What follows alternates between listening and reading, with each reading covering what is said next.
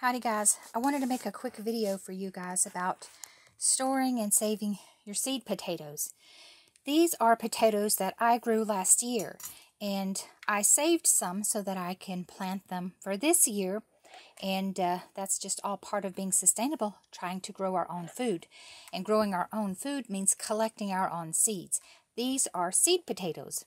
So what I do every year, because I don't have a root cellar yet, what I do is I get something like this mesh bag, and I use these paper bags. That's the secret.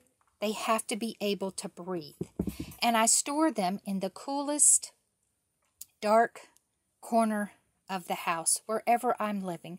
I just find the coolest, dark corner, and I hang that bag of potatoes in there, and they hang there all winter long, waiting for the spring.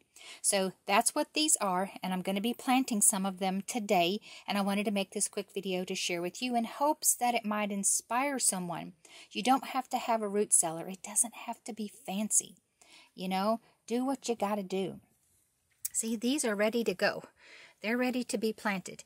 I stored my sweet potatoes in a different bag, but I guess I ran out of space, so I threw these in there. But you can see they're already getting tiny little leaves on them, so I'm gonna have to get those.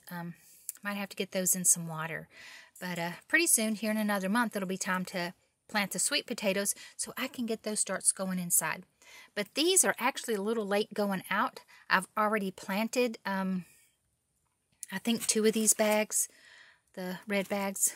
I've already planted a couple of beds, but I want to get these in the ground because I don't want them to go to waste. So that's what I'm doing today. Don't forget, leave me a comment. Y'all know I really do love talking to y'all. I hope this helps someone. Y'all have a great day.